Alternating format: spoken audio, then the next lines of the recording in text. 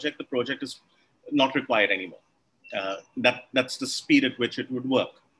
Because while there is a good intention, the red tape in most of these kind of structures, doesn't allow things to progress. But if you are in your own individual environments, parish priests, heads of institutions, you are in a position to respond because your ability to respond is in that local group area and you can do things. But your documentation is important, videos of the work that you're doing, keep that because it always helps. Photographs of what's been taken today with your phone, you have the ability for photographs, for videos, and of course your accounts, because that shows the transparency of how you are operating.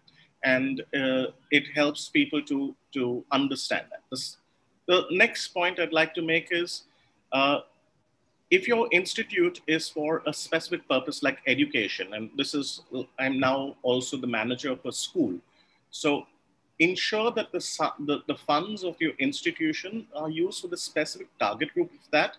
And there are plenty of benefits that you can get by way of the government with regards to what you are doing if you run a school, for example.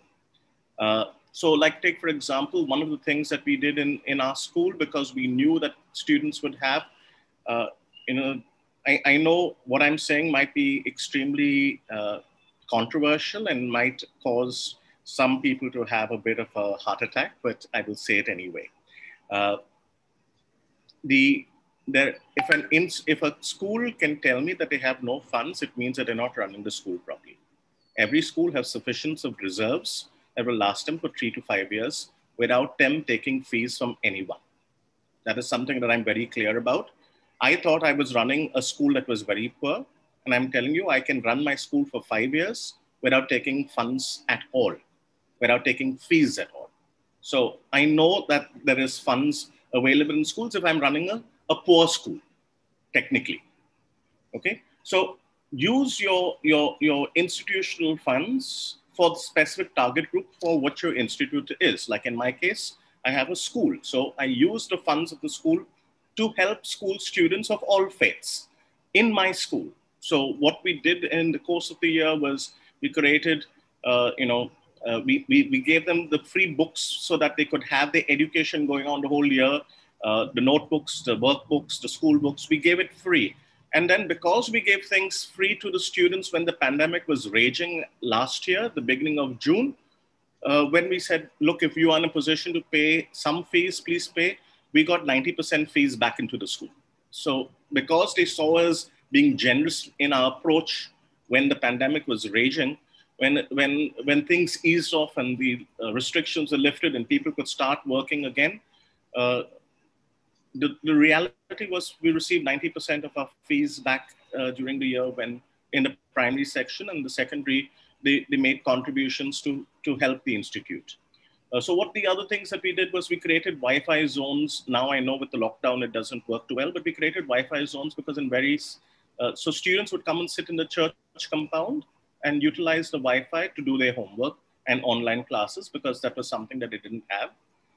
And we documented everything that was going on, because this year when the property tax papers came in, we showed the records of what we have spent, and they have waived off. We had an 8 lakh property tax for the school.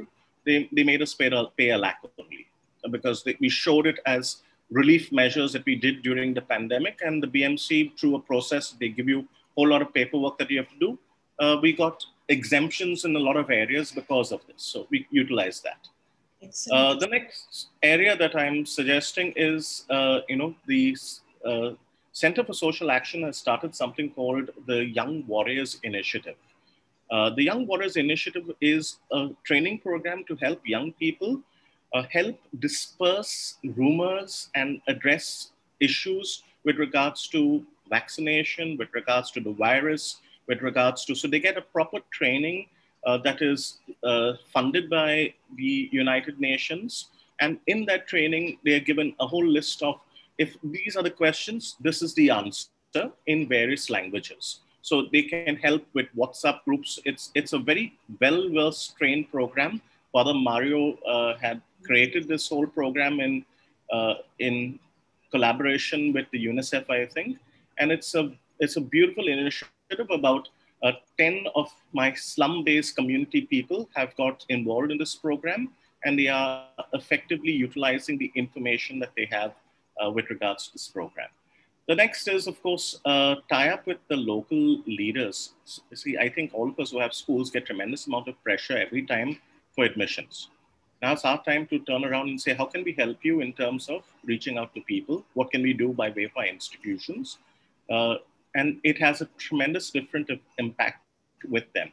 The moment I've shown the willingness to work with them, the Shiv have gone out of the way to create infrastructures so that they can ensure vaccination goes on. That's their whole approach. So they've looked at our center, they've looked at other centers as to where they can actually have vaccination drives. And Mahim is an example of it working.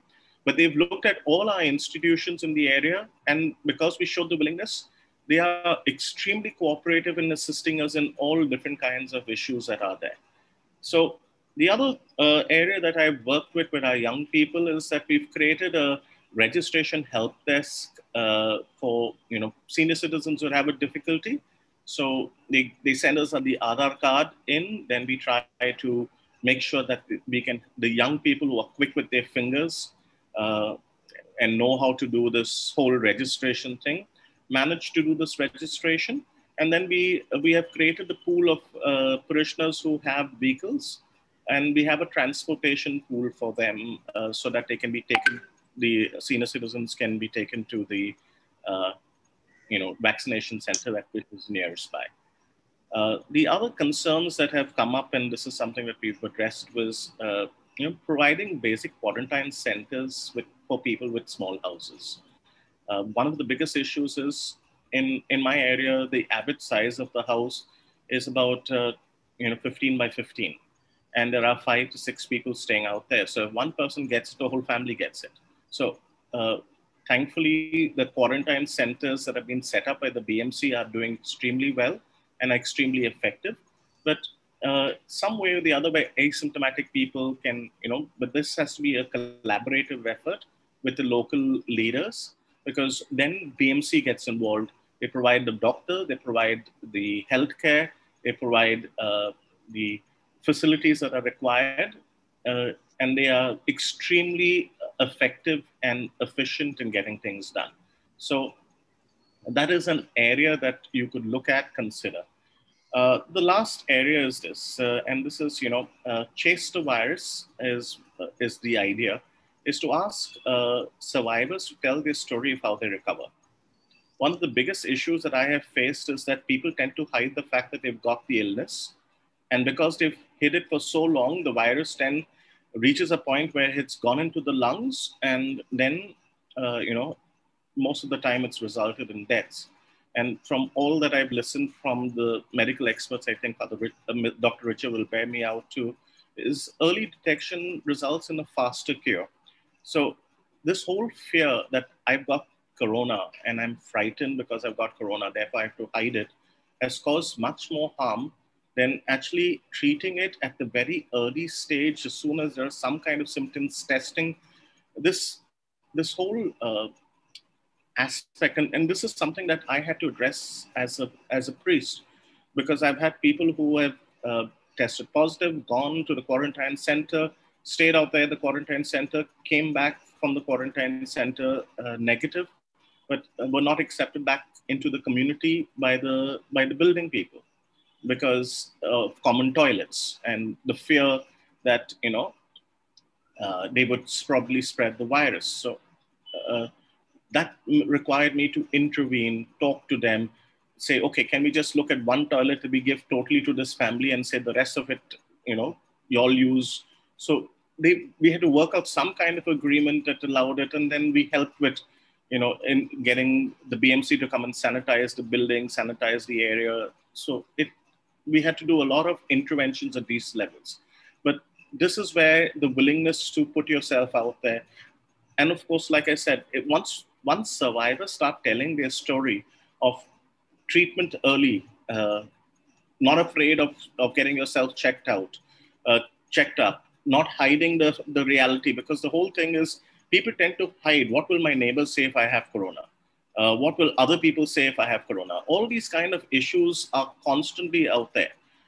And if you could create a small video, in fact, a lot of our people, uh, you know, uh, don't communicate about coronavirus and things that way, and they try to hide it. Uh, and when they hide it, it's only made things worse. So that would be the overall thing. So from the archdiocesan platforms, what we can do is we do have an outreach of close to 1 lakh people. But it's mainly the Christian community that we are addressing. Therefore, it's not a thing that we can touch other people of other faiths right through. So we can communicate, we can touch a lot of people, and it's important that we make it into small bites that are in a situation where people can consume it. So therefore, small bits of information. If you have people from your own community or people who are respected, or like take for example, when I spoke to my parishioners and said, look, I had the virus, I was corona positive. This is the action that I took. This is the time frame. It kind of this thing. It made a difference to them because they said, okay, if the parish priest can happen to get it and then uh, respond to the given situation, then what's wrong with us doing it? So if there are people in positions and authorities who have got it, and many of us have, through no fault of us, we've got it. Talk about it. Talk about the fact that it is curable. It's nothing to be feared, because the reality that and your hats off to so many of you in the congregations who are giving food or responding to the needs. I know, some of you, because of that outreach, and a couple of you might have contracted it. The convent gates have been sealed. We've heard those stories also. So hats off for going out there and putting yourself at the service of people. That is the need of the hour. But if we were, and this is something that I take courage from Pope Francis. He says the church should look like a field hospital. But right now, please don't misunderstand these words. To me, right now, the church is looking like a retired clergy home, where everyone has locked themselves in their houses and refusing to act in compassion in given circumstances. It is few people who are risking themselves and doing it out there and are willing to put themselves on the line. And I leave you with this last thought, and I'm open for questions out here. Like I said, I have no answers, and I'm not sure whether my answers are the right answers. What's the worst possible thing that can happen?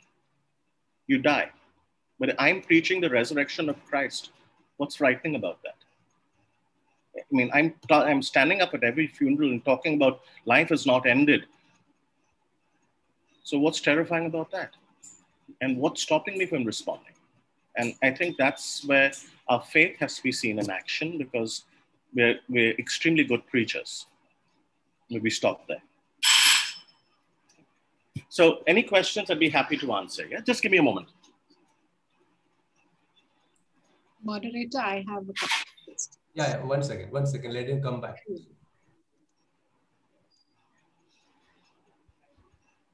So we will little time for the questions and get the questions. We didn't stop him, did we? Yeah? No, he didn't stop him. Sorry. His bell rang. So, yeah, my bell rang. Sorry. No, we didn't ring the bell. Nigel. Yeah, no. My bell rang because someone came to quote some medical supplies for the work.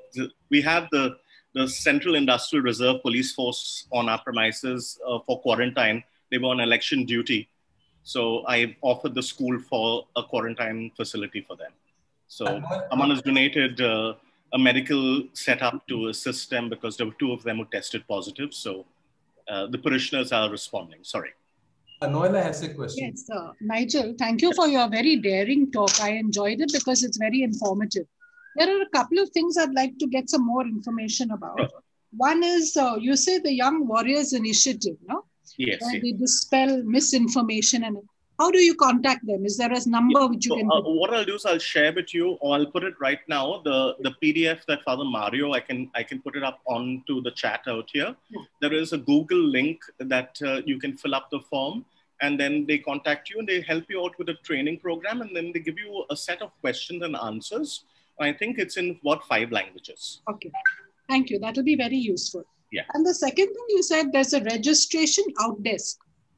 Yeah, so basically, How do we get to yeah, that? yes, no, no, registration, this is the parish initiative where my people are senior citizens, where they are having a difficulty registering because, they don't know how to handle OTPs, Aadhaar cards, all those kind of things for the vaccination.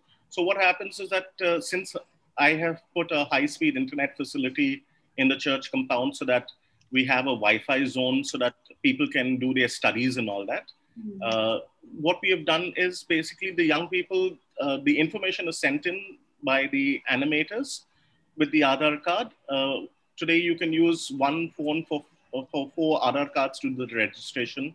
So we've been basically assisting, registering, getting an OTP, putting it down, scheduling a vaccination, and then coordinating with a team of people who help the person's drive to the vaccination center. Thank you. Any other queries to Nigel?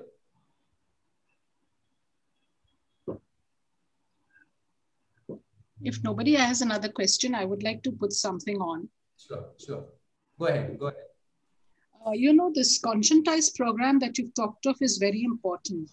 Conscientization to get rid of fear, the stigma. That is what you say.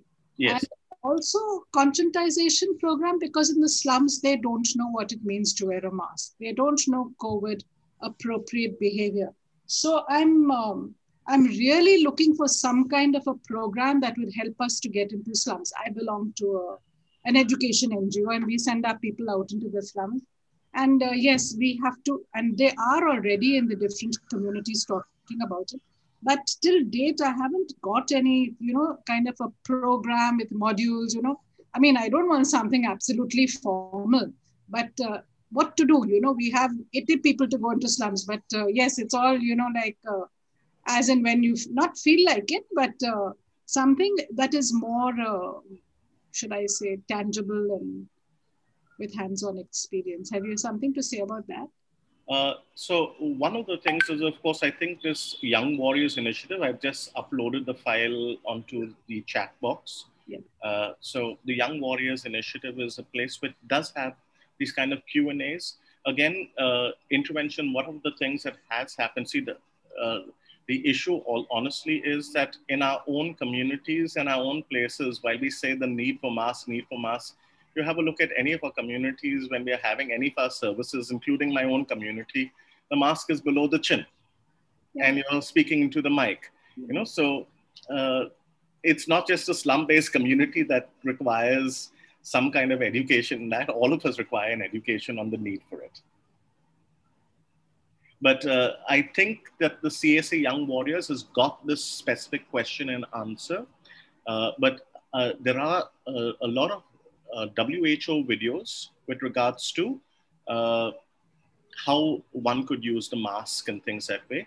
I could source this out and they are in multiple languages. I also know that the Maharashtra government has got a very good program as part of their My Family, My Responsibility setup, which is extremely effective in communicating in Marathi and Hindi.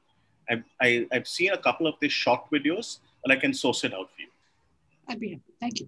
Nigel, I have a query with regard to the survivors telling the tale. How did you organize it? Was it online and platform and things like that? And how, if somebody else would like to do that, how would they like to do? So what we asked them to do is to tell their story. We gave them 3 questions. We said, look into your mobile phone and tell the story. We gave them specifics about that. And then I put it together of all the survivors of my parish, because it was a parish initiative, mainly to tell people, look, because I've had situations where, like, I lost my office clerk because when from April onwards, I shut the office and said, please don't come to work. This person was coming and sitting in the marketplace because he liked to sit and talk to his friends. And no one knew how bad he was because he was a bachelor. And, finally I came to know that he's not keeping well, he's coughing, and the people in the society getting upset with him. So no one was even wanting to go to his house to help him, take him to hospital. Thankfully, believe me, whatever one might say about the Shiv Sena and anything else, the thing I'd like to say is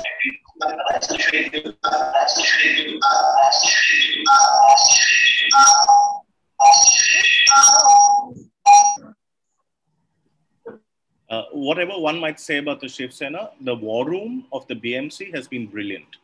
I called up the war room. They sent an ambulance. They picked the person up, took him to hospital.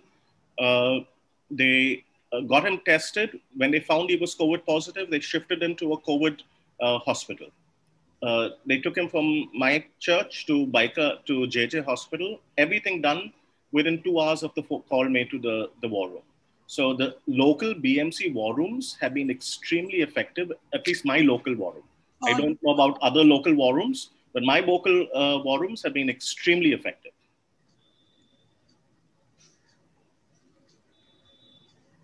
So what I did was I sent this category of what you should record and then sent them the list of questions. They recorded it, and then we started circulating it amongst our communities to help people know that the quicker you respond to a given situation, the faster is your healing.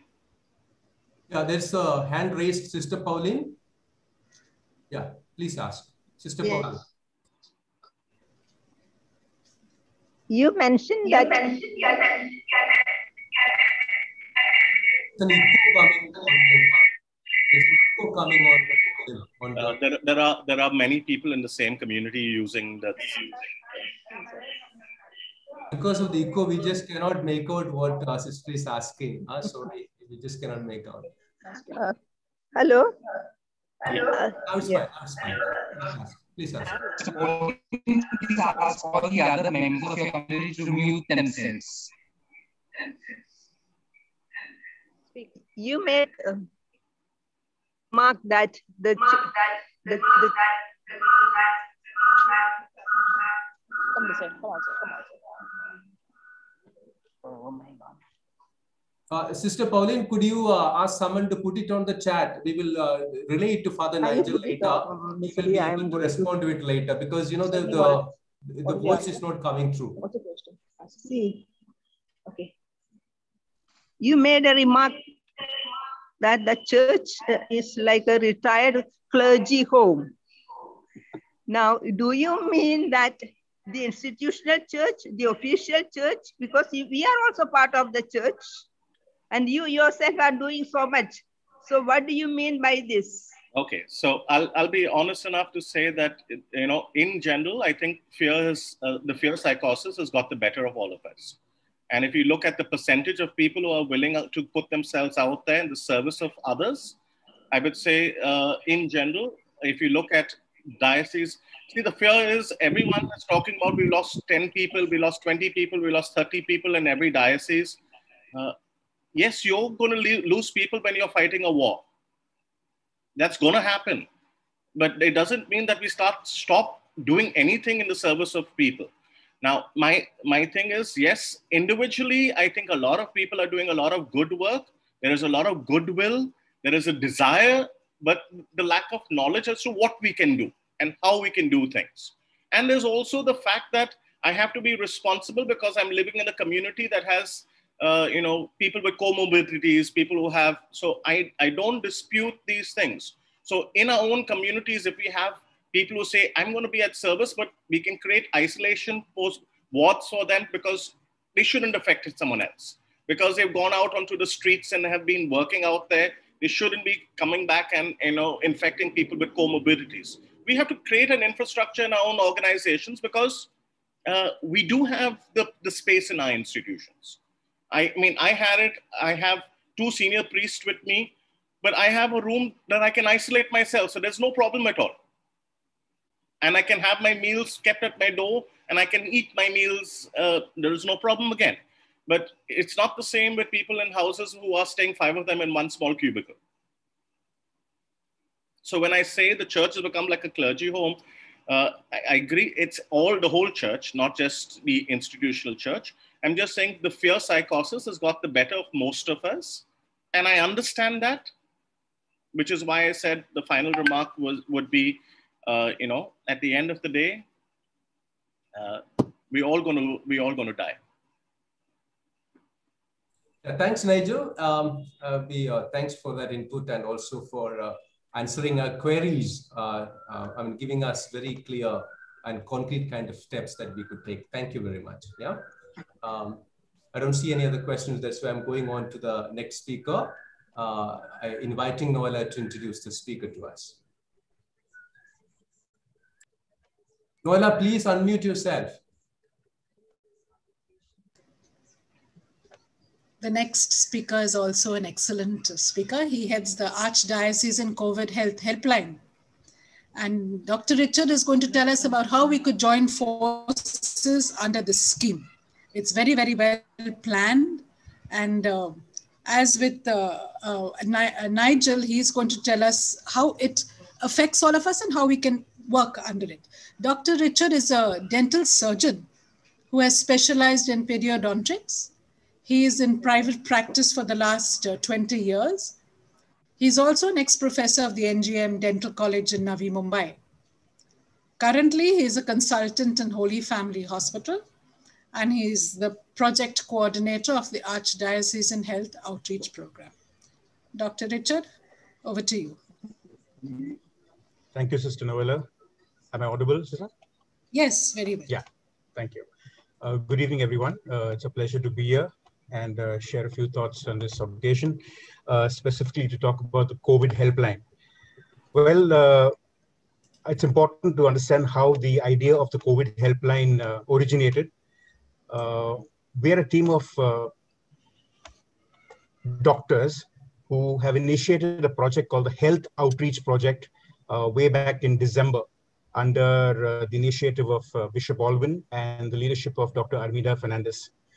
So the 6 doctors came together, Dr. Giselle Page, Dr. Cheryl D'Souza, Dr. Cedric Moraes, Mr. Florencio, and Dr. Ruin Mascarenas. I got a wonderful team. We came together to do this health outreach, which basically facilitates healthcare facilities to the poorest of poor and the migrants. So that is our core area of work we've been doing since December with various parishes and the coordinators of various parishes.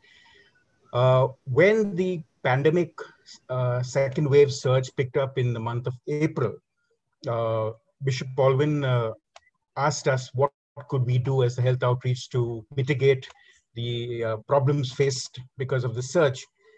And as Father Nigel very rightly pointed out, speed of action is very important. And I must tell you, in 24 hours, we put together this whole concept of a COVID helpline, because we felt that at that point in time, there was a dire need for information. And so the helpline, basically, which was constructed on the 26th of April, had 3 arms. The first arm was concerning tele-guidance to anyone who wanted to connect with a doctor.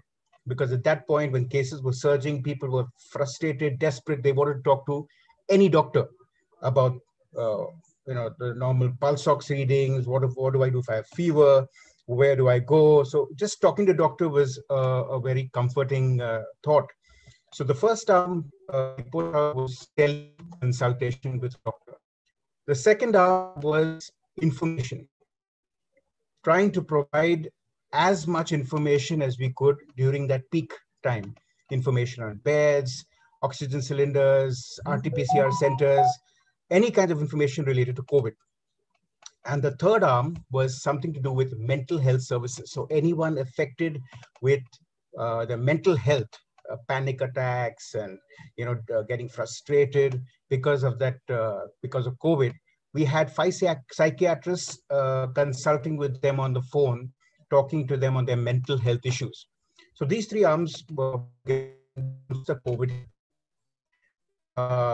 Believe it or not, the calls, we were inundated with calls in the first couple of days, and we had no choice but to expand the whole helpline. So from a few volunteers of 3 and 5 volunteers, we had to go to almost 10 to 12 volunteers. And we were really blessed to have so many lay persons come forward and be part of this exercise, because receiving calls and it's a big process.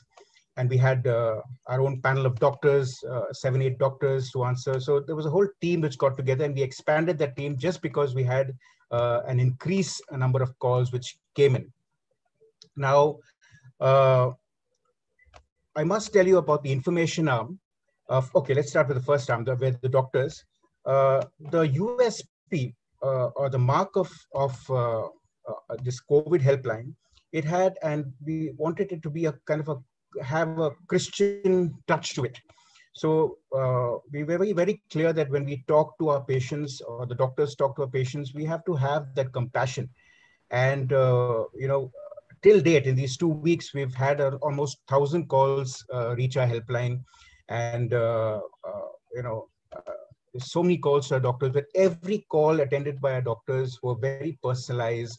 We spent a lot of time talking to the patients, understanding them, comforting them, both the counselors as well as the physicians who spoke to patients. In fact, I must even, as a footnote, mention that one of our doctors contracted COVID, but she was so committed that even from a hospital bed, she continued to serve in that teleguidance role. And I asked her, I said, "Doctor, you want to take a break?" Because she said, "No, it's so rewarding, just disseminating information to patients at this point in time." So that was the level of commitment, and the mark of the Christian service, which was the hallmark of this helpline. The second arm, I must say, was different from all the information that was circulating on WhatsApp and Google. There was tons of information. But what we were blessed with, and I always say, when God guides, He provides. He provided us a connection, a collaboration with Father Leon Cruz from Don Bosco, who got on board 50 plus of his youth. And he was looking to do a project for the youth. The youth wanted to do a project. So I said, why don't you come on board and help us with this second arm of information? So we developed this arm where youth were actually calling up information, verifying data. So the data was real time and it was authentic, unlike many of the numbers which were circulating on WhatsApp. So that is another hallmark of this helpline. So real-time data and authentic data, thanks to the services of the Don Bosco youth and their team, their massive team of 50 plus youngsters. And the third arm was the mental health arm, which again was receiving calls and got a lot of counseling and things like that. And just 5 days back, we opened our fourth arm. And that was the prayer line. I must talk about that itself also, because the prayer line was to talk to people on a spiritual basis, pray with them, all those who wanted spiritual and healing counseling.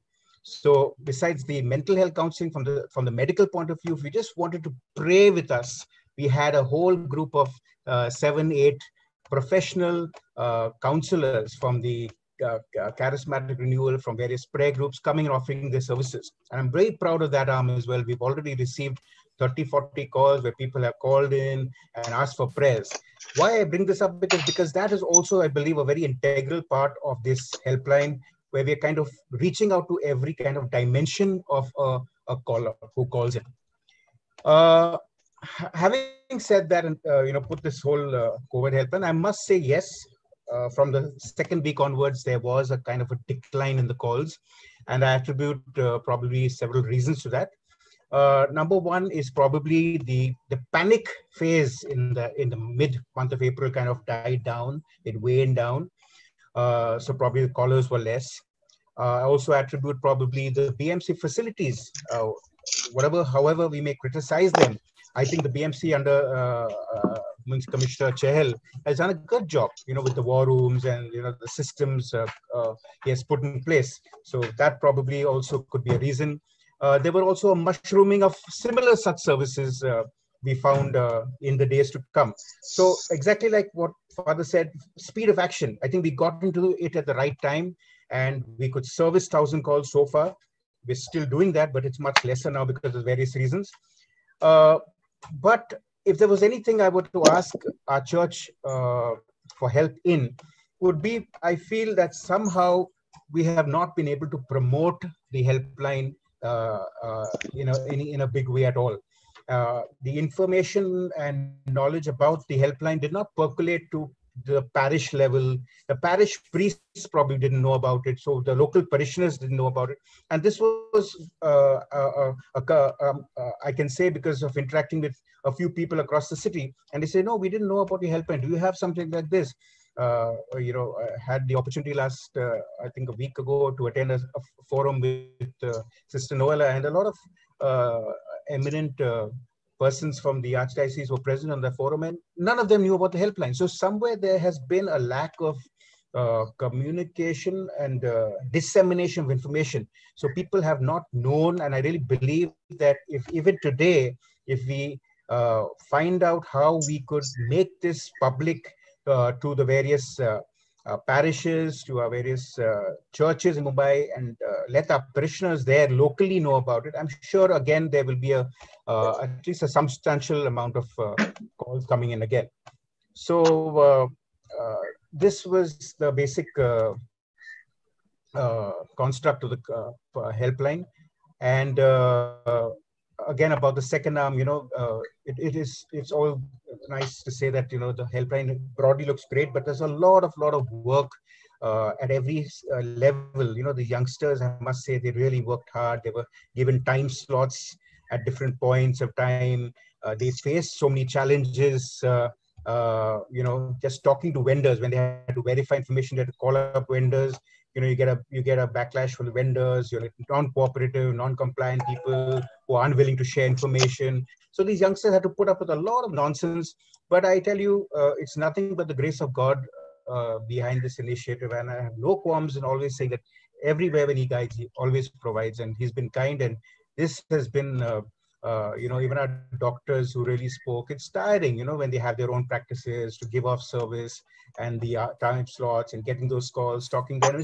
And we made it very clear that it's not going to be just, pointing a finger or information, but actually with compassion dealing with every single caller, because every single caller has been indirectly or directly affected with COVID. So we have to have a Christ-like compassion in any of it. And I'm proud to say that from the doctors to the volunteers, they've been very, very kind. And even if our callers, made it the point to, the help desk made it a point to come and go back to the caller and ask, how are things, how you had a call last time, how are things, have you met? Because when the calls got lesser and there was a wane in the number of calls, so we had more time. So they actually called them back and said, so many people died, many people couldn't died because of lack of oxygen or whatever. And because of that, we had, even in between, we had a prayer service, and a whole 1-hour prayer service for all of those people. So we actually put our heart and soul into this whole initiative, and was just another helpline that you see across so many platforms. With that, sister, I open to any questions if there are. Yeah, thanks, Dr. Richard, for this enlightening kind of talk about the information. One thing also you very clearly mentioned to us is that how all of us can actually publicize the information in our own platforms.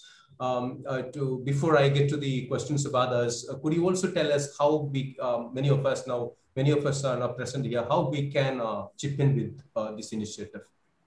So, like I said, Father, it's just letting, how did we circulate it?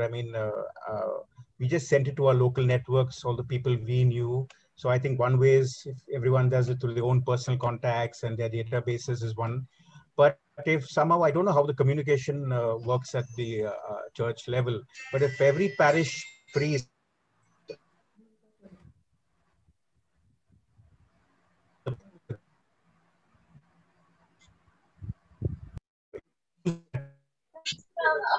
Yeah, we are having a little connection issue with Dr. You can hear me? Yeah, you can hear me?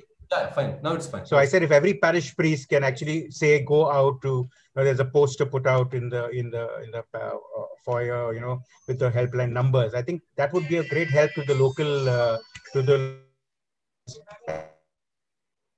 every parish knew about this across Mumbai, 122 parishes. So I'm saying if that message gets across, that'll be a great help. I'm wondering whether the CRI Expo team could help in this. After the poll question.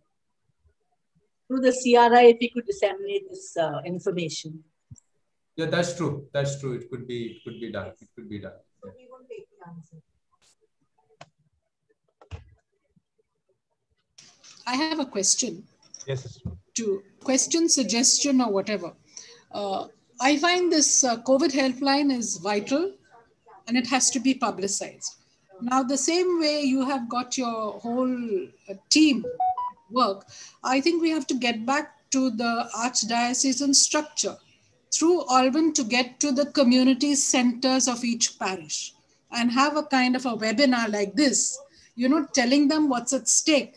The community centers and the SVPs are the one who disseminate knowledge everywhere. And I think that's imperative at this moment that we do something like that. Maybe you could suggest it to Alvin, because yes, by word of mouth, one person, second person, but if this is disseminated on a formal scale right through the archdiocese in an evening, why not? And I find that very important. Thank you, Doctor. It was a very enlightening talk. Thank you.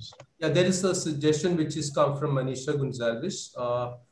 Regarding the helpline, it would be timely right now. I suggest a good effective way is through the SCC structures, reaching out to clusters, etc., to the grassroots. Bishop Barthol could be contacted too for disseminating the Very good. Yeah. Right. Yeah. Thanks, Dr. Richard. Thank you. Thank you, Father. Thank you. Thank you. We go to the third presentation. Noella, take over. The next presentation is also somebody who is very eminent and who's worked a lot in the public health sector for many decades. She is Dr. Armida Fernandez, who's the ex-dean of Sion Hospital. And she's going to tell us how we can reach the most vulnerable and underprivileged sections of society. The vaccination program, conscientization of slum dwellers. Unfortunately, she's not able to be with us today due to, Tuk Tai, I think that's the way you pronounce it, striking unrelentlessly in Goa. And in a moment of foresight, she sent us a video recording of her talk. So should anybody like to ask her a question, please note it in the chat section. She will willingly and gladly answer your questions, and you will get your answer through an email, through, of course, the CRI. So Dr. Armida has worked in the health sector for over 5 decades. That has spanned medical colleges of the municipal corporation, charitable private hospitals, and the social sector. She was a professor of neonatology and retired as dean of the Sion Hospital and LTMM Medical College attached to the hospital in Sion in Mumbai. She was also the medical director of Holy Family Hospital in Bandra. In 1999, she moved from Sion Hospital into the neighboring slum, Dharavi, and started an NGO there, Sneha, Society for Nutrition, Education and Health Action, that works on issues of health, nutrition and violence in children, adolescents, and women across urban slums. Sneha has also started working on palliative care in Mumbai. Dr. Armida has worked extensively on the promotion of breastfeeding and lactation management and started the first human milk bank in the country at Sion Hospital in 1959. Her research has been on reducing mortality in newborns with low-cost technology and on maternal health, nutrition, and violence in the most vulnerable populations of urban areas. I will now ask Joby to play her video, and if you'd like to ask her any questions, please do so through the chat. Over to you, Joby. Okay. Can you see the screen? Are you able to see the screen, my screen? Yes, we can see the screen, okay, but the sound is low. I can't hear the sound. Is it clear? Yeah. Sound is not coming through. Can't hear anything. But she has started speaking. So we can't hear, no sound. During this pandemic. Today, all we think, feel. That again. Can't hear? No, nothing. Oh. A faint voice was coming. So maybe you'll have to increase the volume a bit.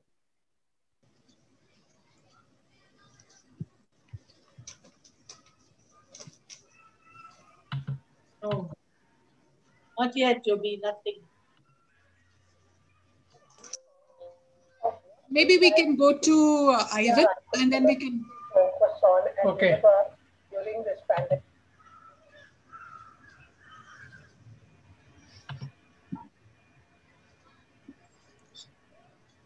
We'll go to Deacon Ivan now and then come back to the presentation after that. Yeah.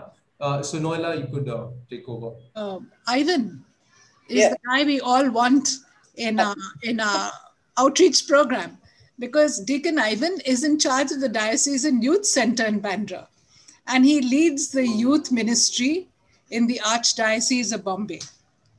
Ivan will share with us how our youth are responding to the current crisis and how they can help us in our endeavors to reach out to others. Ivan, all yours. Thank you, Sister Noella. Great joy to be talking to so many religious men and women.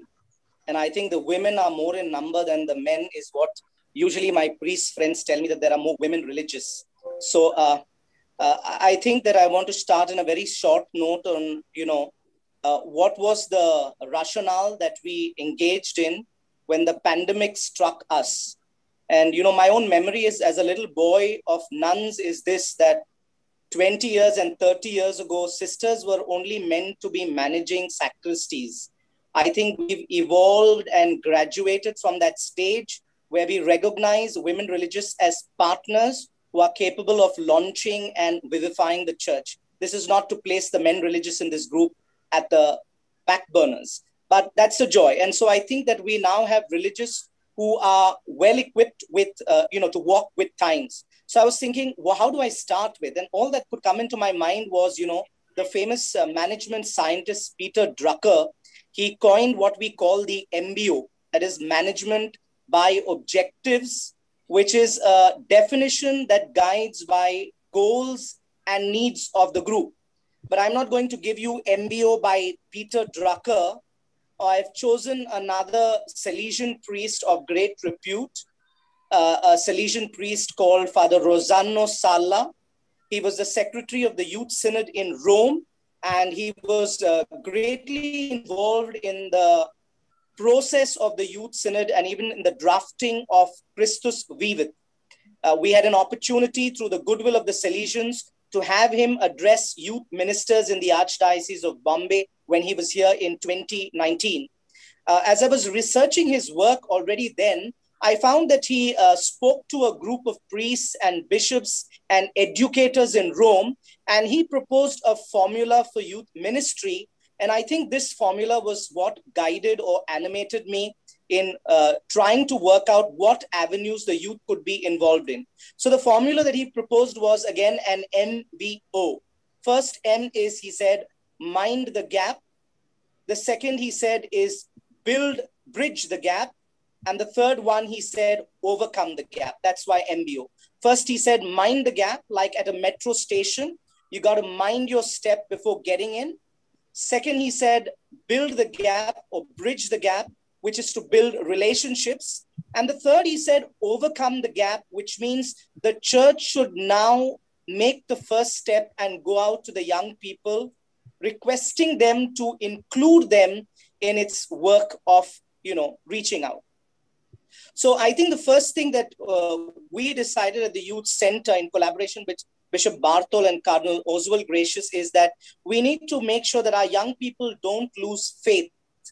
And so we collaborated both at the Archdiocesan level and also at the level of the Diocesan Youth Center. And we started giving regular catechesis for youth right from the month of May till as late as the month of May, from last year till this May. So we had continuous catechesis for youth, so to keep their spiritual life pepped up. So the paradigm that I took forward is to show them a mirror image where you got to allow them to say, how do I benefit or I'm taken care of and nurtured in this entire situation of the pandemic. So first thing we started was catechesis. Once the catechesis rolled in, we realized that youth, for them, the spiritual intake is not the primary thing as much as their emotional burdens. And so we decided to reach out to them in a different way And we launched in the Archdiocese what is called the OCA, the full form of which is One Call Away. This was a helpline for young people from the age of 16 to 25. And we had a panel of 4 counselors on the team who could call our counselors to talk to them anywhere between 9 a.m. right up till 2 early morning, because very often these thoughts of suicide, depression, and anxiety attack our young people in the late hours of the night. So this One Call Away was available to our youth. And we've had over 1,000 calls during this 1 year, where young people would call not only from Bombay, but across country. We've had calls from transgenders who were about to commit suicide, eunuchs, and anybody was welcome, including those of other faiths. And I think my team has done an excellent job with this One Call Away. So we attended with the spiritual premise. Then we went to their psychological area or realm to reach out to them in their psyche.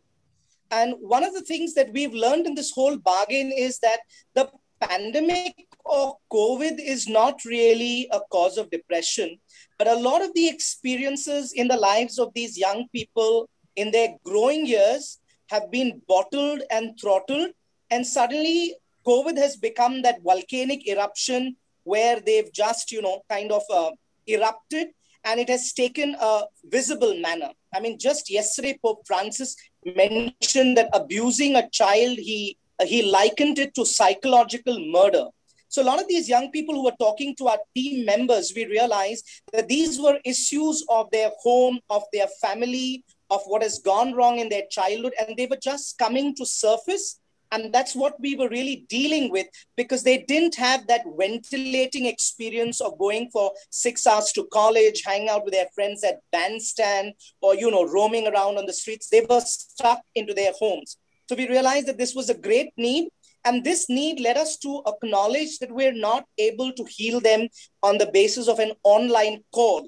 And so then we initiated the next program called PW, the full form of which is Prayer Warriors, where about 100 youth from the age of 16 to 25 again of the Archdiocese of Bombay have formed this Prayer Warriors group. We gave them a formation of 2 days, and then every 3 days, the youth would get a particular intention that he or she would repeatedly pray. The youth would themselves sing and record 2 hymns at the beginning or at the end with a scripture passage, and they would have to commit themselves for 25 minutes of daily praying for a particular intention for at least 3 days. So we had 100 group of 100 warriors, and this Prayer Warriors, I kind of let it ease in the month of December for fear of backlash from our parish youth directors who will say that Deacon Ivan has started a parallel youth prayer group now and they will not get involved in the parish prayer group. So I asked them to get back to their base at the parish level. And I said, we will respond as and when.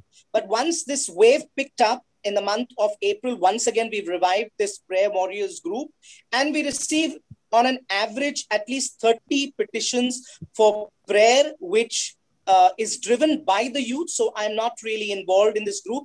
The youth have taken charge. They disseminate the petitions. They put the prayer songs, the passage, etc. And they're doing a marvelous job. I have a mentor who is part of the group.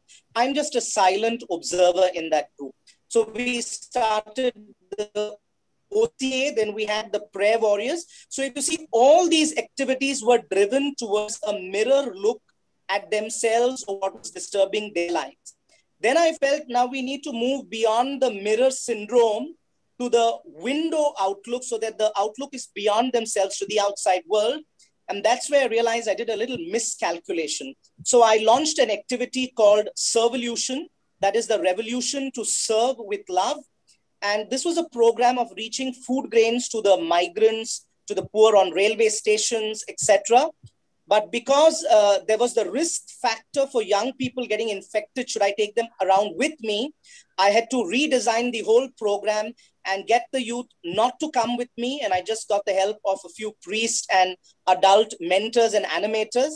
And we managed to take food grain kits to about 750 families. Each food grain kit was about $800. We managed to reach these 750 kits to places right from the missions of Raigad to Bhayandar, to Vikhroli, to RA, to Sahar slums, to the whole city, you could say, we managed, except in the Bhayandar deanery. That deanery coordinator was a little bold and he said, I take responsibility for the care of the young people. But because I couldn't involve the young, I got a few youth in Bandra. So I would order these 1,000 kilos of rice or 2,000 kilos of sugar, dal, and the youth would be involved in just packing them, in kilos and keeping them aside. But I didn't expose them to the going out and seeing the miseries of the poor who were suffering. So that was Servolution. Once Servolution wrapped up in the month of October, it was meant to also celebrate the World Mission Sunday, which we celebrate in October. Then we launched what is called in December, another program called Blessed Are Those Who Mourn, from the Beatitude, Blessed are those who mourn, for they shall be comforted. So the idea was, if you know any youth who has lost a mother or a father or a grandparent in the home due to COVID, the youth of the parish, just a small group of 3 or 4, could make a small gift hamper and visit this family, make a little prayer with a goodie bag of Christmas, because they would not be celebrating Christmas. And so they would carry out this blessed are those who mourn by comforting them in this death of their family member, especially if it's a mom and a dad who has been lost to the disease. I myself went to several homes of the young people with a team member and a little goodie bag. So that's what we did in December. Then came January, and I thought that my plan of Servolution, which backfired, could now go ahead. So we launched the next program called CAS, which is the full form of Carlo Acutis Squad. We all know that this beatified teenager, Carlo, was known to be giving sleeping bags to the poor on the streets of Italy. And so in his inspiration, we launched out CAS, and we got as many as 400 young people across the diocese who took out bed sheets that were provided by the Diocesan Youth Center. They went out to the streets and pavements after 10 o'clock in the night, and they put bed sheets on people who were sleeping there. And I think it was a brilliant activity and outreach. And I take everything that Father Nigel has said positively, and I know it has value. But I remember some 3 years ago, Bishop Percy in the priest group of the Archdiocese put a little comment. He said that whenever we go out to do some work of charity or good work, please leave your cameras behind home. Somehow this comment of his has, etched itself in my mind. So I told all the youth that I am not looking for any of you sending me videos and sending me pictures and, floating your t-shirts of a cross, because we're not doing this. While, yes, we are evangelizing in the name of Jesus, we are going out as brothers and sisters of one human family. This is not the time for us to advertise that we are, making a signature move in the name of the cross. So I said, we go out as fellow citizens. Somebody is sleeping at 11 o'clock on the pavement. You don't wake them up to say, we are here to give you a bed sheet. You just open the bed sheet, drape it over them, and move along. But I think this event went very well, and it was very well appreciated and taken by about 300 to 400 young people across the Archdiocese in the month of January. In the month of March, I wanted to launch a retreat called Quo Vadis, again for a smaller group, but because the cases began to increase, we kind of then decided that we need to scuttle the idea for the moment. And so that's the kind of programs that we've got the youth involved in. Having said that, I must say that the center works as the apex body, but really we decentralize authority, and we want the youth directors at the parish level to kind of oversee what are the local needs that need to be attended to. Because that is when we will have the help of the youth at the grassroots level. We do not want to impose an idea top-down level. And we have encouraged the youth directors to take initiatives. And I think a lot of parish youth directors have taken initiatives with their young people, going around doing a great amount of relief work within the parish campuses and ministries. So I think this is the kind of rough work that probably the youth center has been engaged in over this 1 year. I, for one, I am constantly driven by 4 A's in this pandemic year. The first A is that I acknowledge that the needs are so great that there is a great amount of good that we can do. But the second A, that we've got to admit that we cannot do everything. The third A is then to accept that which is really doable, For example, the Servolution idea, I had in mind to just reach out to about 250 families. And finally, we reached out to about 750. And in terms of the financial involvement to defray the expenses, it is a sort of a burden, because I did not want to burden the Archbishop's house or the financial administrator. I just got my personal friends involved in these projects. They contributed, whether it is in terms of the food grains or the bed sheets, to 1,300. We even gave to an NGO in Kalyan. I was not very keen on giving them, because my mental concept was I want young people to experience the vulnerability and the stark naked reality of seeing people on the streets. But this NGO founder told me that we deal with kids who are working in brick kilns outside Kalyan. So because kids were involved in this work of slavery, really, I overlooked that and I gave them 100 bed sheets also from the DYC. So the whole idea has been accept what is doable. And then the last A is act with courage. And I take to heart that verse from the book of Timothy, that we have not received a spirit of timidity and fear, but love, that is agapos, power which is dunamis, and of sophronismos, that is a sound mind, which I think is very important in the context of the pandemic. And that's where I cannot put the young people to risk by getting them, worked up or provoked or teased, because their lives are at stake. And now, having known that the 18 plus 45 category, we've withdrawn vaccinations for them, their parents are very skeptical about them getting involved, even if they're willing. So I think this sound mind principle is something I am constantly keeping in my mind about how much to get them involved and where to draw the line. So this has been the kind of a skeleton that I've tried to add flesh into over the 1 year. My experience has been positive, and I want to make a comment here that I'm greatly inspired. I hope I don't sound like a feminist to the men religious in this group, but I am absolutely teased and engineered with inspiration because of the women religious in the diocese and in the country. For example, the CCR sisters, after they got to know about my work at Servolution, again in December, January, they flushed my center with about 500 kilos of grain so that I could reach out again to others. Or I look at the Daughters of the Cross of St. Joseph's Convent, Bandra. Their provincial has been kind to lend me 2 of their sisters in my youth ministry. And one of these sisters is involved in my One Call Away because she specialized in counseling. And not only during the pandemic year, I think even beyond the pandemic, I've been blessed. The Franciscan Hospitaller sisters, Sister Marjorie, their provincial, also offered the DYC the services of Sister Queenie. So I think for us, what I'm looking at here is once COVID is over, my strong comment is I think that women religious need to be a little bit more into the limelight and get active in the drama of parish youth ministry. And I think you will agree that we are by far in, countable digits in terms of our involvement in the official parish youth movement, but exemplary. Every time I take a walk to Hill Road at Bandra, I see the Apostolic Carmelite sisters distributing food to the poor. And from what my own, little knowledge I have, this is not an activity only born out of the pandemic. Before Corona hit them itself, they were doing this work of giving food.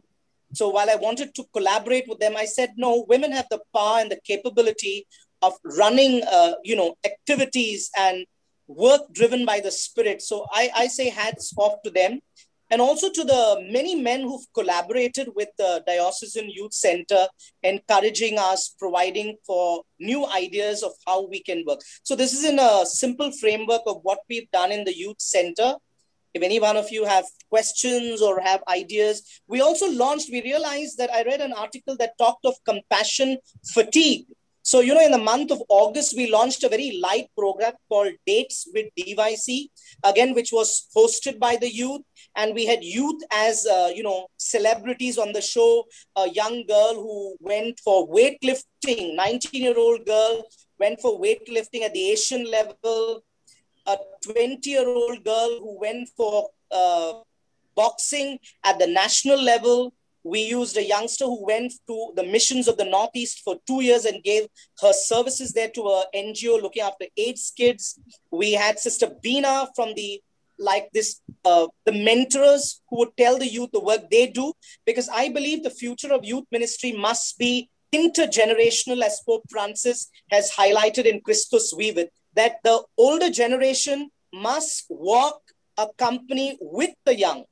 It is not leaving the young alone. It's not one at the cost of the other, or worse still, denial of the other, but we walk with each other and accompany each other. So I invited Sister Beena to share their work as a mentor to inspire young people. So I made sure that there was a woman religious on the Date with DYC. We had young priests share their vocation story. We had a young doctor who shared his passion for music, which would appeal to young people. I invited a dancer who won America's Got Talent on the show, and he's a Catholic boy, to share about how to pursue your passion. So we had this lighter show to combat the corona fatigue that young people were going through. So these were broadly the activities that we were. I'm open to questions. I think I've spoken enough. Sorry. Thanks, Ivan. Thanks, Ivan, for that sharing. Thank you very much. Given a comprehensive view of what you have done, and we got a taste of it. Also for mentioning the sisters who have actually collaborated with you, and that's the point also of this sharing, that we get a kind of an idea about how religious can also cooperate in your work. And there is a kind of appreciative message coming in from Rani George, Mudita Soder, and Matt Coutinho on the chat box for you for your work. And that's a kind of a real appreciation for your sharing with us, and also sharing with us the kind of inspiring work that you do. So open for questions and a little bit of time for discussion.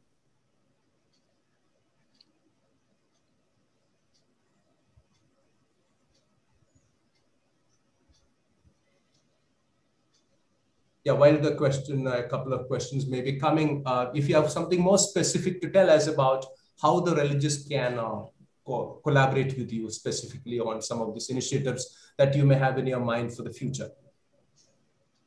Yeah, like for example, one thing that I'm certain is that the religious can contribute in a great way, because you see, when it comes to helping girls, it may be difficult for us as priests and deacons to step into the soul of what young girls feel. And I feel this tremendous lack of women religious in our youth ministry. Pardon me now if I'm sounding a little pessimistic, but sometimes I get the impression that because we are religious, whether men or women, we are sometimes bogged down with our specialized charism and apostolate, that we give all our energies, our talents and potentials to the best latitude possible towards furthering our charisms, that we are not found on the parish turf leading the young people. And I think if we can involve the sisters getting involved in this domain, so many things can be done. I remember, for instance, Dr. Armida is not here, but about 4 years ago, Dr. Armida tried to launch a program in collaboration with Holy Family. Sister Beena was also there. She talked to the Bandra Deanery fathers of keeping defibrillators in different zones of Bandra, and empowering young people of, you know, how to take care if someone has had a heart attack. So if we had these machines, our young people would be empowered, but I don't know whether this took off. I think at the ground level, if our sisters can use these schools and premises and empower, for example, teaching girls how to do these stuff and how to engage in this, I think it's kind of a great initiative. I think we can do much greater work. I think this collaboration, this acknowledging that the women can team up with others is great. I mean, before I came to the DYC, let me acknowledge it was difficult to get women involved in the Diocesan Youth Center. I had a tough time, but praise God, Sister Marjorie, the provincial of the Franciscan Hospitaller Sisters, Sister Vinita of St. Joseph's Convent and the provincial of their congregation have been forthcoming. But I think that we can find ways and means of how we can work at larger levels. You know, many of you women have schools. So I think you have a whole category of ex-students that you can form a little warrior group of how you can disseminate information, of how can you use the girls to come to a school in an environment that is safe. And probably, like Father Nigel said, we could send adults to collect through the SCC data and Xerox copy of Aadhaar cards. And then in Wi-Fi zones and the safety of our schools, we allow them the use of computers, because we have computer labs, for example, in our schools. They can get the COVID registration done. They can take printouts with their numbers, submitted to the family back through a post box. You don't have to meet the family physically. But our senior citizens who are not technologically advanced, leave alone senior citizens, I had a little tough time getting my own vaccination details filled in for the registration. So, I mean, these are ways in which we can motivate one another and do great work. I'm not saying that the sisters aren't doing enough or the men religious are not doing enough, but I would agree with Father Nigel, not to offend my dear friend, the Pauline sister who said, is the church on that retirement mode? But I think we're trying to play it too safe. And this is not to make a comment on my own courage or whatever. I want to say that I've taken the COVID test about 9 times in this 1 year. Because if I'm going out in the streets, giving food grains or bed sheets, and I'm interacting with the poor on the streets, and the next week I started face-to-face counseling from December onwards. So if I'm going to meet youth at my center in Bandra, they're going to be vulnerable if I'm not safe. So every time I closed an activity and I was inviting people to the center, I had to be responsible to take a COVID test. As much as even I have a little bit of fear, have I got the virus? But I got to say that we've got to move on. So, I'm also very happy about sisters who pray for us. For example, I know the sisters adorers at Marol, or the other sisters who keep telling me that we pray for your work. That's what we are doing. So I think that's great work for us too, that you pray for us. Sister Pauline has a question. Sister Pauline.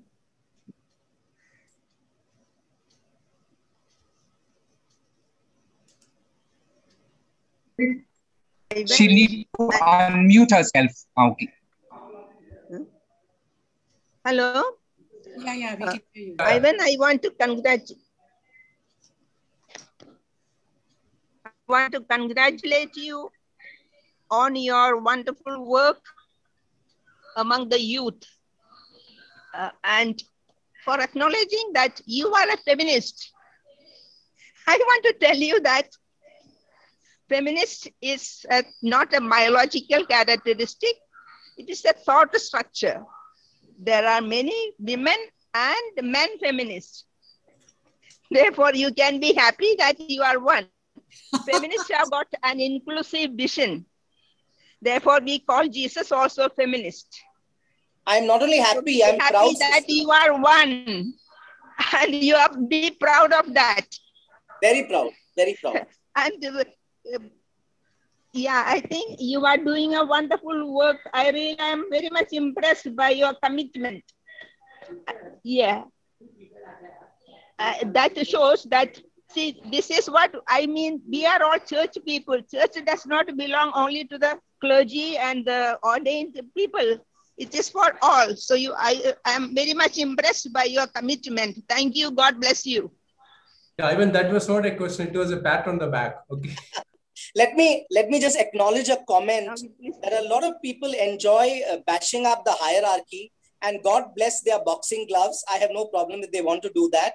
But I will be very honest and sincere in stating that I have 100% backing of the Bishop in charge of youth ministry, Bishop Bartol.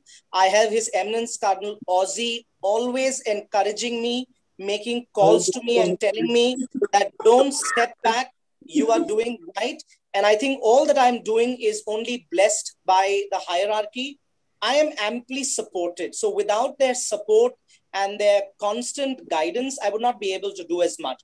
Both the Cardinal as well as Bishop Bartol have been rallying behind all my efforts. And I know that when I consult them, it is on the path of wisdom. So I needed to make that comment. Any questions to challenge me are welcome also. Ivan, there is, to build on what you were saying about the women and collaboration of women in the ministry, there is a very pointed suggestion from Manisha Gonzalez in the chat. As far as I can understand, the parish youth director is always a priest. Why? Could there not be a collaboration in this role? Very, very relevant question there. With the women religious, well trained or experienced and very interesting. I know I mean, I don't think, this is a very structural question which needs to be addressed at a different level. But if you would like to say something on this, you're welcome. Yeah. Sister, I would like to congratulate you. And I like to provoke and tease you to get your provincial, first of all, to commit to sending your own sisters in youth ministry, because then this suggestion will have a certain sense of a spinal backing. I am absolutely in favor, because I can tell you that sitting at the Diocesan Youth Center with 123 parishes, there are as many as about 35% of parish youth directors who are not really meant to, guide or animate young people.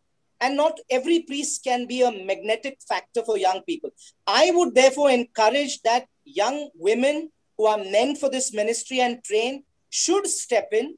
And I think the change will happen when young women in the religious say, we're willing to take on charge at the level of the parish to be the parish youth directress and animate. I would welcome you. If a religious in this diocese is saying that I'm not welcome at the parish level, I am making a public statement here. As long as I am in the Diocesan Youth Center, I am extending a hand of invitation on behalf of the Youth Center that you can join the team of the Diocesan Center as an animator, as a mentor. I will respect your capabilities, your talents, and we will make sure your potential is fully utilized for the services of the youth.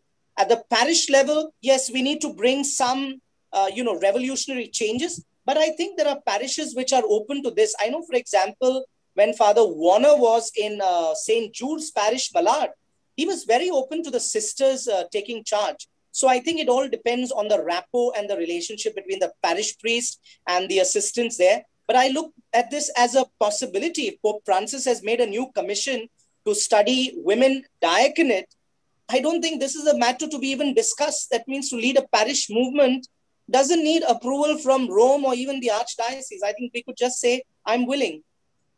I would encourage this. I would encourage this. Thank you. Thank you. Any other query? I think that's it. Ivan, thank you. We are just right on time, so we will go to the next session. Thanks for your sharing. Thank you. And also for taking the moderating. Yeah, thank you. Thank you. So we go to the next presentation. I hope by now we will get the sound actually done. So Joby, Joby. Members of CRI and my dear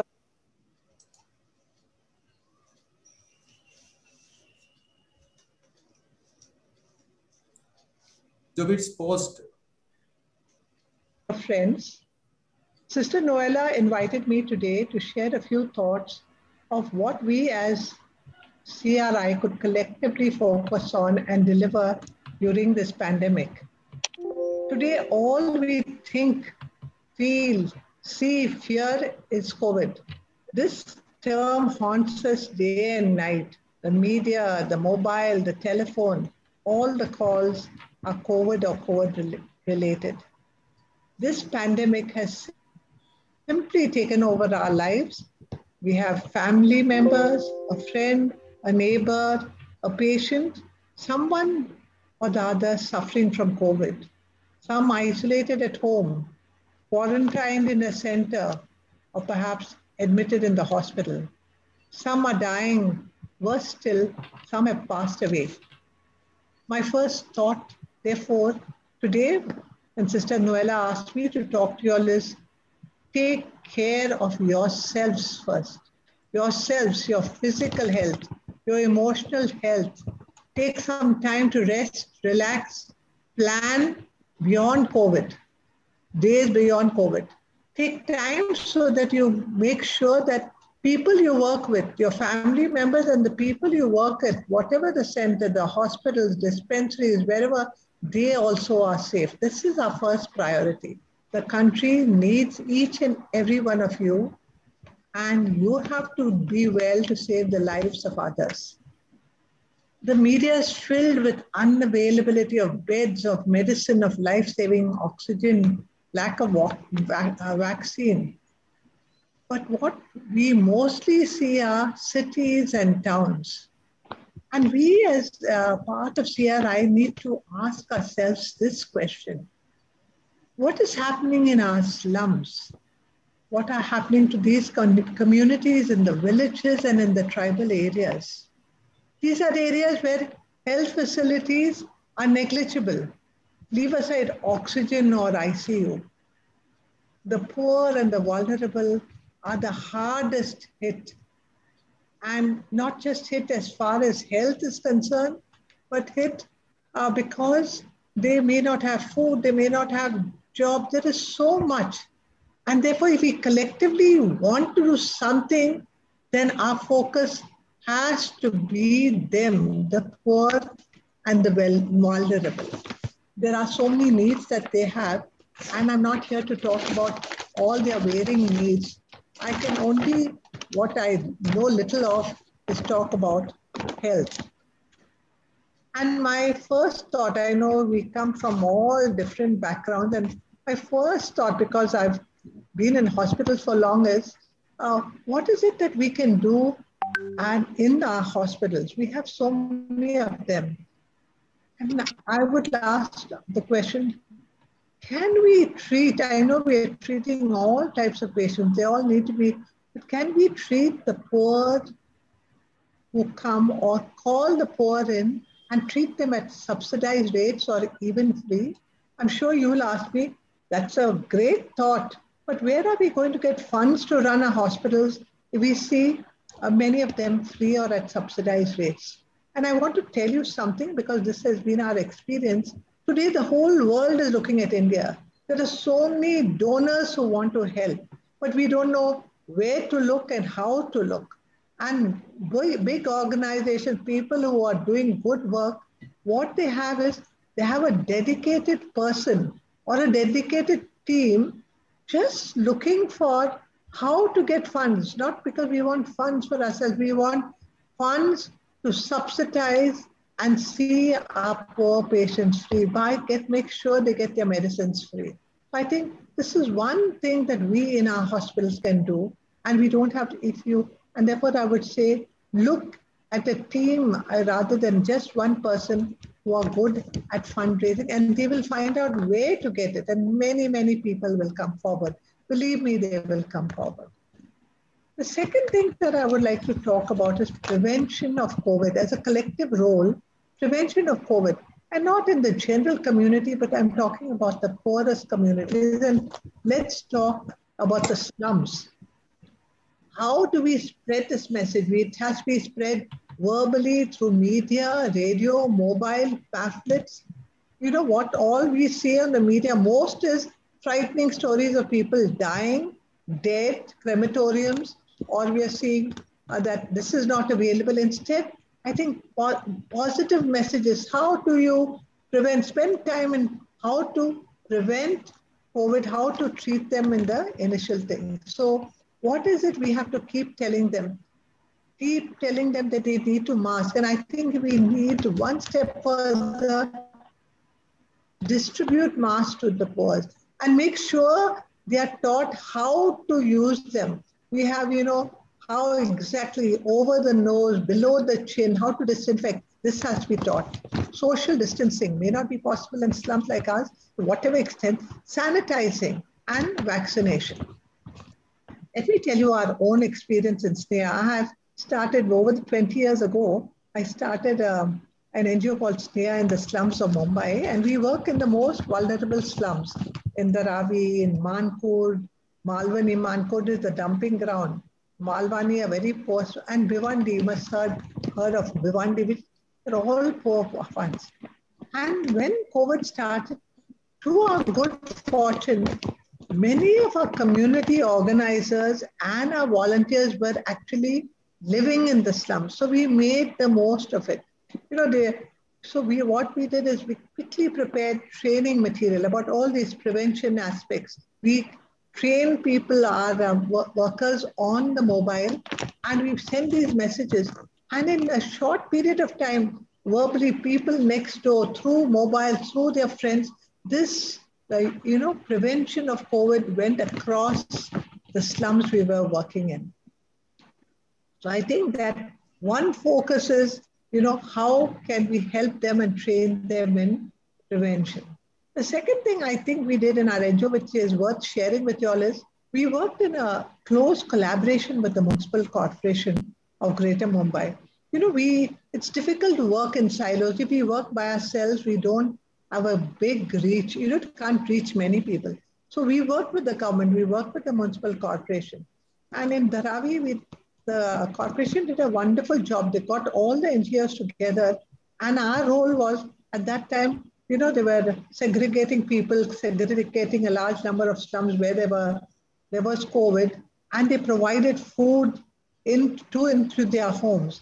And our job was to provide fruits and vegetables. Other NGOs provided grains and things like that. So across the slums, there was no spread of COVID in Dharavi. It was a great thing. So collaborating with existing people, and therefore wherever you work, try and collaborate with them. The third is that, the domestic violence has increased during these COVID times. And in SNEHA, we have a very good program on prevention of violence against women and children. And same with our volunteers and community, the word spread, and therefore the number of calls, they double, treble during these times on counseling, what needs to be done, how to prevent, how to reach out for help. All this we did in the COVID times. And the last thing I'd like to share with you, perhaps may be useful, is, there are a whole lot of schemes for the poor. And this Yojana and that Yojana. And, there is money for the vulnerable communities, but they don't know how to use it. So what we did is we helped our communities understand and make use of these Yojanas. And in a big way, rations. So many people didn't have ration cards, how to get the card, how to make the most of the ration. So these are the things that we did. Another aspect that I feel that collectively we can do is, how to ensure that our poor and vulnerable are vaccinated. You look at people who have mobile, they go COVID apps, register for them, and then they go and get vaccinated. But many of our poor, some have mobiles, many of them don't have, they don't know, and the registration is not easy. So help them to register. So once they register, then mobilize them and ensure they reach the place where they can be immunized. I also think it's very important because there are lots of people have heard a lot of stories about immunization. These stories spread the fastest. Patient dropped dead one day afterwards, post-immunization. But the 99.9 people who survived and didn't. So these are the stories. The second is they took 2 doses yet got. But if we look at the millions who have got it, then a very small percentage really get COVID, and many of them, a majority of them will recover without serious complications. So we have to explain to our people and about these fears, telling them they shouldn't worry too much and make sure that they get vaccinated. And of course, we all know that there's a shortage of vaccines, and that is a big problem today. And therefore, what we need to tell is we raise our voices and demand vaccine. One thing that has happened, and I know most of the hospitals, at least here in the city, our hospitals all have started vaccination. So that's, I know hospital will start. But another thing is one of the churches in Bombay, the Mahim Church, corporator got in touch with the corporator, and they have become a vaccination center. So if we have churches, if we have schools, we have the space, then we can get in touch with the local government authorities, offer our spaces for the for vaccination that is, and we'll say we can offer them for the poor and the most vulnerable. So that is one thing that we can think of. But let me tell you, my greatest fear is the disaster that is awaiting us. And some of it has happened, much to be happened, is what is happening to our villages across the country. Over 70% of our population live in these villages. I don't have much experience. I know many of you who are here today are actually working in these villages and in the tribal areas, and you all must be doing an amazing job.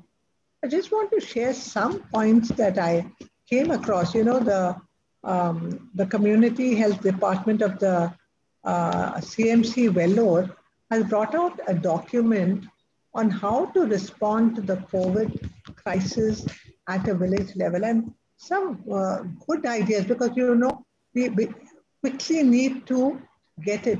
So they say first identify centers where the people can be kept if they have to be isolated, quarantined. And where would you get it in the villages? They said the panchayats itself could be our schools or a church if we have one. It could be halls that they have in villages. So identify these centers where people can be sent. The second, they said the most important, we all know, the person who is there in the village is ASHA worker and the ANM that comes off and on. So these ASHA workers and ANMs have to be trained, and this will be trained. And all of you who have community workers in these villages have to be trained in the protocols of identifying COVID. And you can easily, you would know the protocol. There is the fever, a sore throat, loss of smell, all the symptoms of COVID. So they have to be trained to identify this. So when they visit families and they identify, can the person be isolated in their own home? Do they have an additional room? And if not, then they need to, we've already identified centers, they need to be sent to that centers. So this is the second thing that happened. Actually, to start with, I had to say that this planning can only be done at the village level. You need not have a directive from top. The village panchayat, all the communities in that village get together and they need to plan it. So the planning is at the local level. They have identified the places and they've kept it ready. So once identified, what happens to these patients? And these patients need to be monitored. And they will be monitored by temperature, taking a temperature. Pulse oximeter should be given at that level to check their oxygen levels. And if they're dropping, then they say the primary health center could be one area where oxygen is made available and people with dropping oxygens could be kept at that center. He easily said, I don't know, in many parts of India, yes, the primary health center works. Many, they don't, but whatever we can, whoever, the doctor or the nurse, they should be keeping oxygen ready for these patients. The fourth step, of course, is if they deteriorate, what do you do to these patients? Where do you transfer? And you know that the next phase is the district hospitals.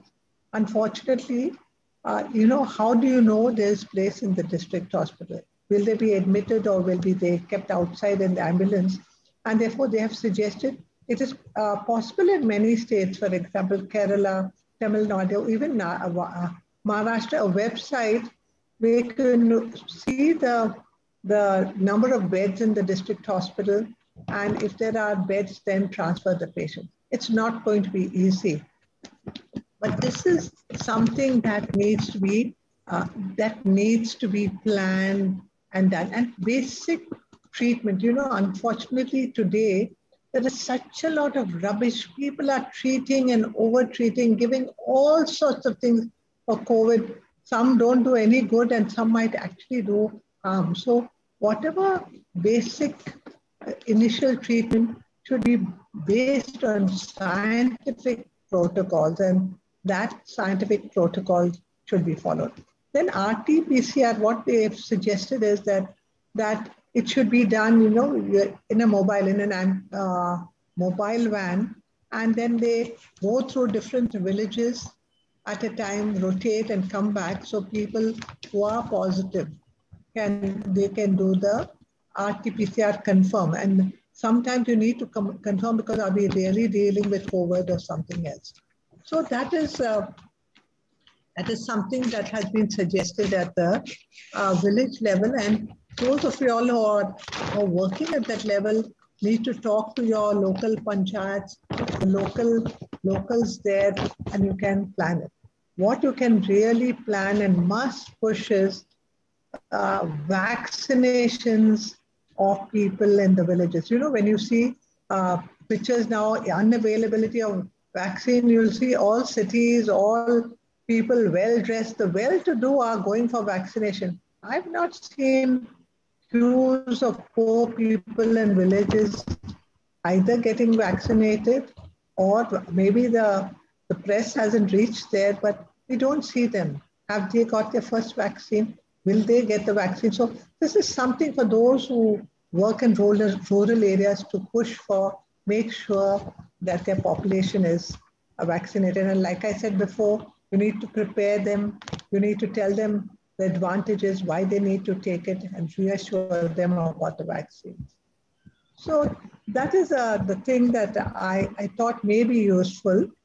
The last thing I want to talk to you, and then I end my talk, you know, in the city of Mumbai, we have a core health outreach group.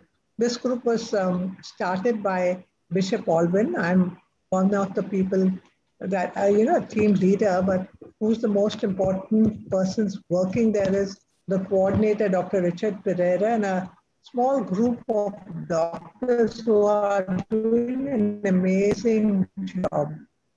We started this pre-COVID thinking that we finished up with COVID, and we were looking at the health of the most vulnerable population in our archdiocese. And we had churches register, so we know which population to deal with, identify the parish coordinators in that parish with help of the parish priest, and then try to ensure that these, the poorest poor would get either free or subsidized diagnosis, treatment, even hospitalization. We had a whole group of doctors willing to give medical advice on phone, so they could call up our doctors, specialists on the helpline, talk to them in case they had a medical problem. And then if they needed treatment, then they would go, and then we would say there would be subsidized pharmacies or laboratories, and all municipal facilities that are free would speak to people and get them admitted. But once the COVID second wave started, Bishop Baldwin said, do something. And our team really rose up to the occasion and started a COVID helpline with a team of doctors to give medical advice, a big team to give all the other facilities that people wanted to know, where to get drugs, plasma, beds, things like that. So that was the second team. And the third team for counseling and psychiatric treatment. We had a group of psychiatrists giving that treatment. So this was the helpline that was created in this third wave. We have more recently started in the same group of prayer rhyme, which is being used also. So this is something that we started in Mumbai for the Archdiocese. And I will send Sister Noella the details of that, you know, the velour paper, that model that they have given, and also of the work of our core health group. So any one of y'all who would like to do something, you know, I'm sure you could do that and much more.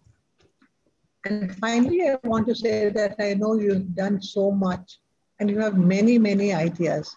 And the most important thing is to share it, because, you know, I would know something, you would know something, and we have to learn from each other. And therefore, when we share ideas, we learn from each other, then we do a better job of what we are doing. So finally, continue doing the good work you're doing. But like I said before, please stay well, stay healthy, stay safe, so that you can reach out to the people who need you.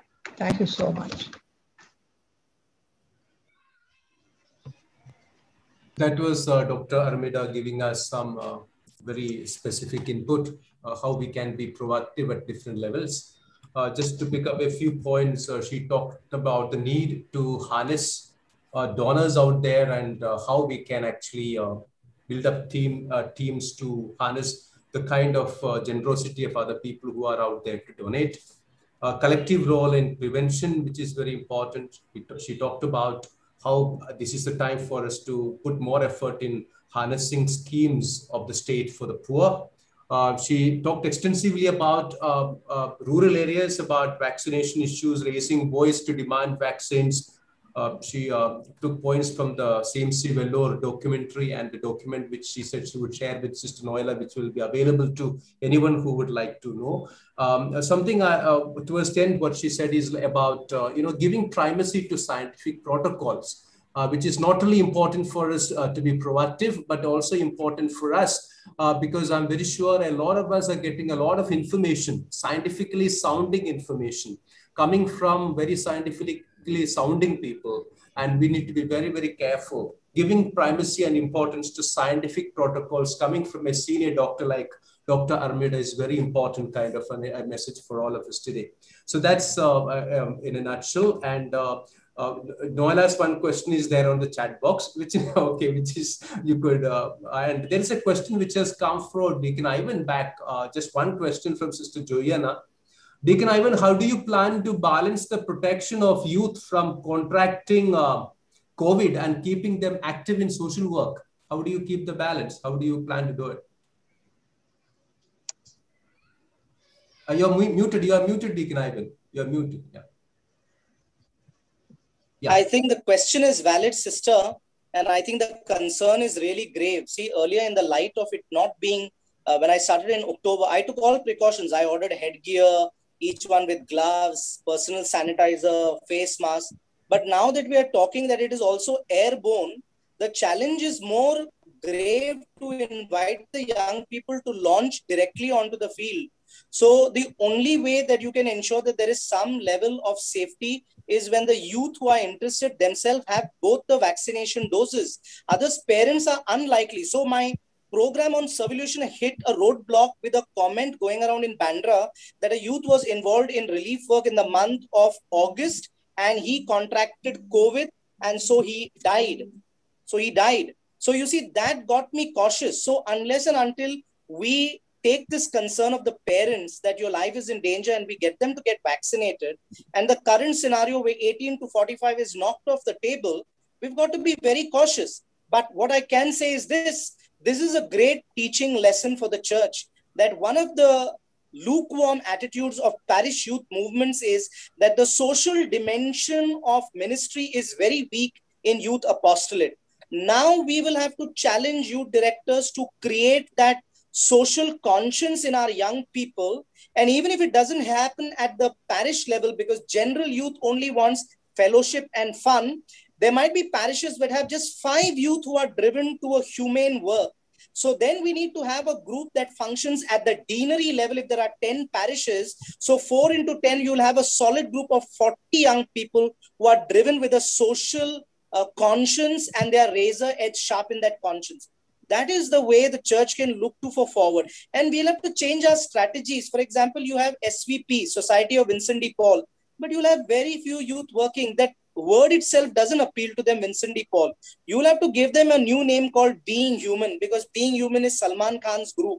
And their belief is when you go out to do social work, don't bring Christian baggage and lapel pins on your shirts and dresses. So you have to give them a new tagline of Being Human, and you have to touch creative ways to say we will, and it will be a small group, but it will be a dedicated group. So if the whole diocese is divided into 11 deaneries, we can have 11 squads of young people who have a social conscience that is high level, and we can train them. Like Dr. Armida said, she's into palliative care.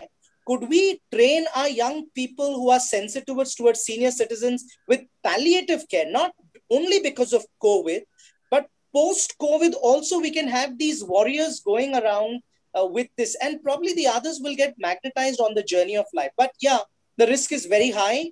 And I can tell you, any activity that now involves youth, the bishop has told me to be very cautious, that I cannot put their life at risk. And I've got to listen to the voice of wisdom. And I take Dr. Armida's point also. Unless we are safe, when you're flying in an airplane, the first thing the air hostess announces that you put your mask and be safe if you want to help others. You can't try to put the mask on your baby. That won't work. So you've got to be safe. I know, for example, in April, I was to fly to Nagaland for a youth convention of 1,000 youth. It was on 21st of April. And because of the conflict in my family that I should go, not go, I just took Bishop Barthol's opinion. And he said, no, Ivan, I'm not giving you permission to leave. You're being stupid. Now you're crossing the line of courage. You're doing foolish things. I take away your permission. You will not go anywhere out of Bombay to do these things. So I think this parameter of being sensitive to young people is very important, because if a parent loses a child, I think they will never forgive us, and it will be a stigma. It is a scar that will never heal. And so I have to be careful, as the rest of us have to be careful, you know. So I think we have to go cautiously. If the vaccination thing was taken care of, until that weaning period is there, till the vaccination gets activated, we could have created teams of training these young people in a school with social distancing and doctors giving advice and a program for them to equip them. But in the present scenario, knowing that it is an airborne thing, no matter how careful you are, you could just be a carrier of the virus. So I think we need to be a little cautious on that. Thanks, Ivan. Thanks, Ivan. And yeah, we are more or less through. There is one couple of comments there. Beware of doctors with degrees on WhatsApp University. Yeah, Manisha Gonzalez, I warm up to the formation training of small youth groups with a heightened social conscience that can be a model to others. Two appreciative notes and one word of caution. So more or less, we have come to the conclusion of today's sharing. And the questions to Dr. Armida will be passed on to her. Now I request Sister Cyrilla to propose the word of thanks.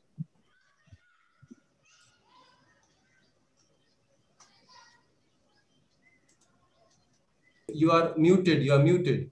You're muted, Sister Cyrilla. Okay. Yeah. We are proud of each of you, dear Dr. Richard Pereira, Father Nigel Barrett, Dr. Armida Fernandez, and Deacon Ivan Fernandez. Your sharing has been excellent, informative, very clear, focused, practical, enlightening, challenging, straightforward, inspiring. On behalf of CRI Exco, we are deeply grateful to you for your presence with us. Thank you. God bless.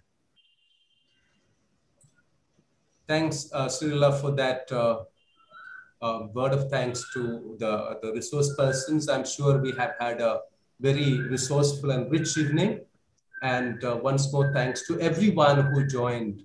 Today, I can see right now 82 logged in devices, which will be, the numbers will be much more. At one time, we had around 94, 95.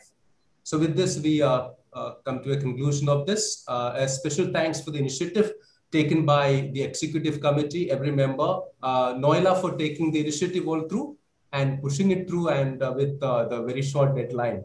Appreciate it very much. Thank you. So maybe we could log out. Noila, anything more to say? No, thank you. Okay. Just thanks for coming. Fine. Let's at one time, yeah, 99 participants, 99 devices at one time. Yeah. Thanks one and all.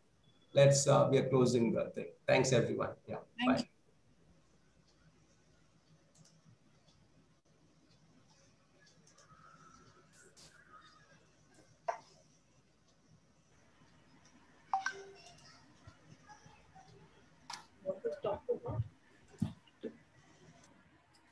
Thank you. Thank you for the MT.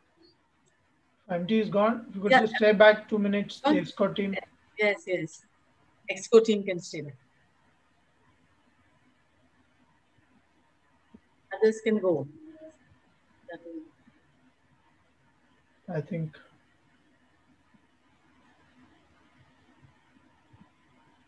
The MT also is gone. MT is gone? He must be having another meeting or something.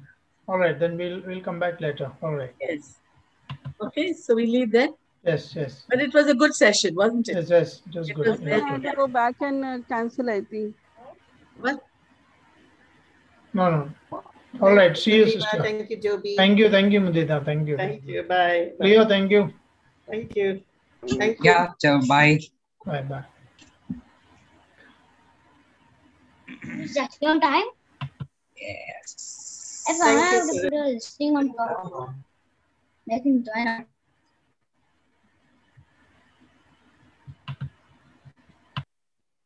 It was very enlightening, actually.